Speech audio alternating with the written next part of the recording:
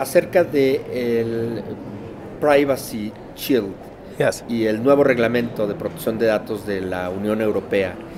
¿Cuáles son los avances, los retos y los logros? In Europe, there is a very deep history of protecting privacy, of data protection.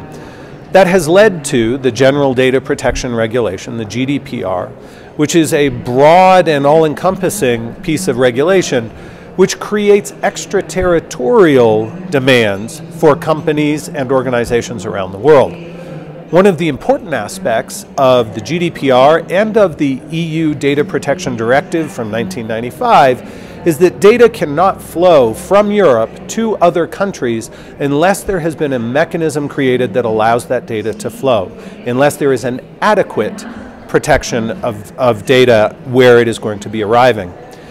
I think when we look at the global information marketplace, we need to understand that global data flows are global. Data moves around the world very, very quickly.